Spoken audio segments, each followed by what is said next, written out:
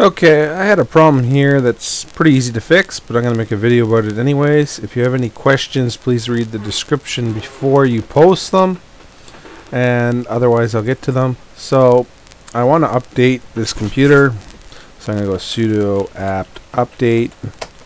It's going to ask me for my password, and it's going to say the user, which is me, Peter, is not in the sudo file. So to fix this, we have to add Peter to the sudo file. So first you got to log in as root, so you can type in su root or just su, and it will ask you for your password.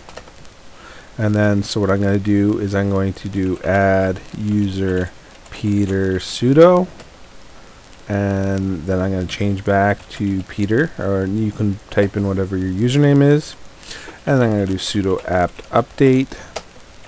Type in my password here, and it works. Okay, that's it.